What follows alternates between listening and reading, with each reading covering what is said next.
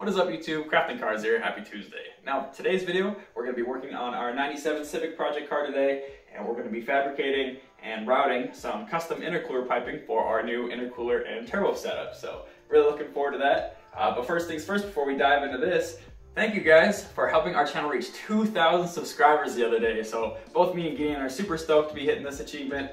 And yeah, we'll be sure to celebrate with some more giveaways. I just got to catch up with you guys. We reached 2,000 a lot faster than I was expecting. So yeah, we'll try to catch up with giveaways, maybe get some new merch out there, change the channel logo, the art banner, maybe make a new intro, and yeah, work on a few new partnerships here. So very exciting. All right, let's get back into this.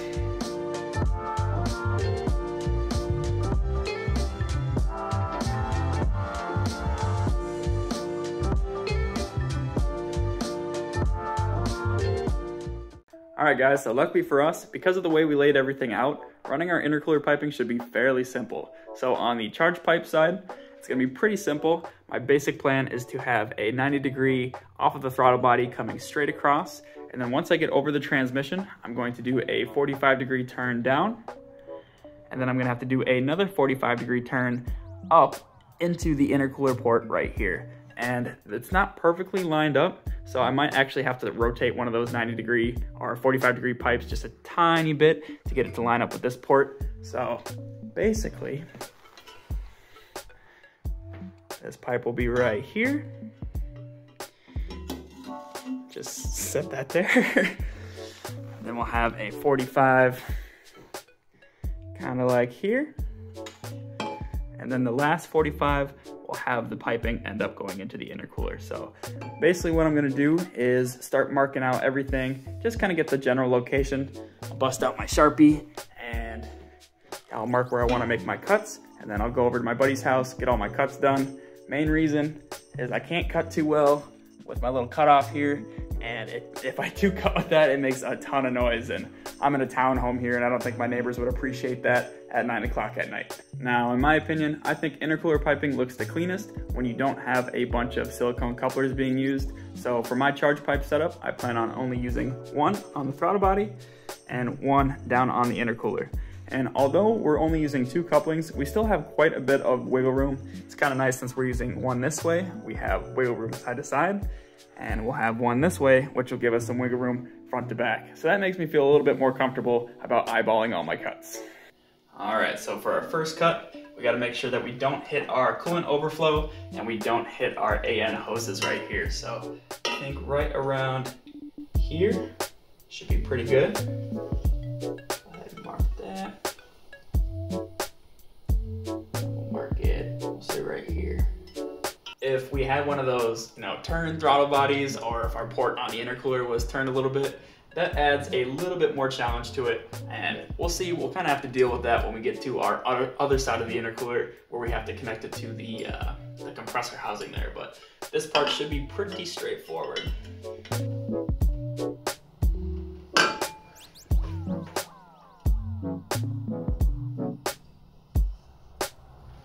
All right, so I think I'm ready to go make my first cuts. I'll go do that and I'll be right back. All right, I'm back, and those cuts turned out super clean. That's gonna be perfect for welding. Let's get it mocked up.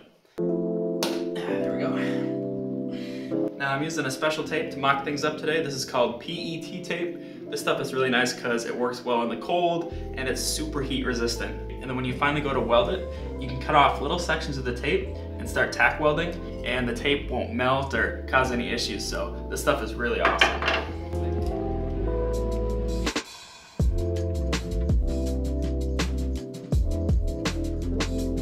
Everything looks to be lining up pretty good here. So now we got to get that last 45-degree piece in. So what I think I'm going to do is take a tape measure, bend it at a 45-degree angle, and measure from this edge to this edge, then basically copy that measurement down onto this pipe here, and then we'll get ready to cut that. Right about 6 inches. Now, since we have a coupler where it's going to meet up to the intercooler, we like to have a little bit of space, so I'm actually going to cut about 1 inch back. Right about there. Okay, so before we go off and do some more cutting, I might as well get this little piece ready to go. So I made this a little bit easier by using a 3-inch to 2-inch 45-degree coupler here, so you can see where it connects to the turbo there. And and comes out here. So I really only need a small piece. Now, just eyeballing it here, it goes off at an angle, but it's not quite 45 degrees. What I'll do is I'll cut it right here. Go ahead, cut that, and then just a couple inches down, since it's such a small gap, cut it right there as well. And I'm guessing that's gonna work.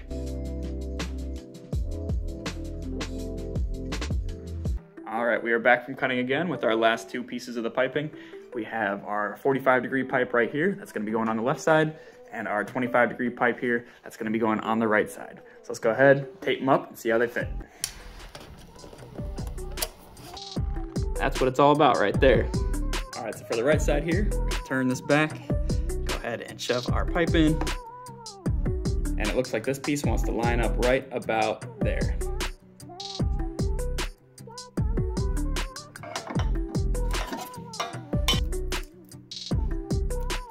And another important thing we can't forget is our blow-off valve flange. So this is a HKS blow-off valve flange. I'm gonna go ahead and mount it right about here. Mark the center. All right. So I guess we got everything mocked up now. As you can see, with these backdoor style intercoolers, the intercooler piping layout is very simple. Most of the eBay turbo kits you buy online will have the intercooler piping coming down, around, through that hole, through the side, and then back to the intercooler, and then through that hole right there, up here, and then into the turbo. So that extra intercooler piping just makes your turbo spool up slower, and nobody wants that. Now, running 3-inch intercooler piping can possibly cause your turbo to spool up slower, but when your charge piping is as short as ours, it shouldn't be a problem.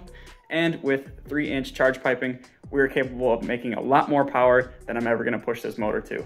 Okay, so now it's time for me to carefully remove my intercooler and intercooler piping without removing the tape. And then I'll go ahead and bore out that hole for our blow-off valve. Then I'll take everything into a nearby shop and see if I can get it welded today.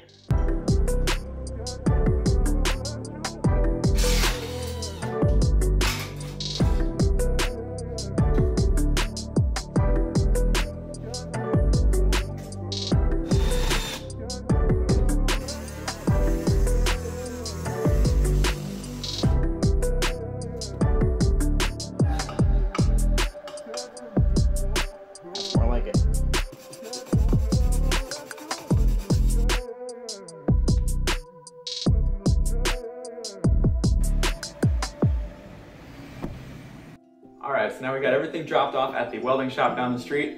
Unfortunately, they said they might not be able to have everything done till Friday since they're super backed up, so that is what it is, I suppose. So if you want to see the finished result after everything's taped up, you're gonna have to wait till next Tuesday. If not, I'll probably post an early update on my Instagram. You can follow me at afton.voigt.ej8 just to see all this behind the scenes crafting cars action unfold. So yeah, that's all I got for you today. Obviously, we have a lot more fabrication to do next Tuesday. I want to start working on the downpipe, maybe weld up a dump tube recirculation setup with the teal wastegate there, and yeah, get that all set up. So yeah, can't wait to see you then. Thanks again for helping our channel reach 2,000 subscribers, and yeah, have a good day. Bye-bye.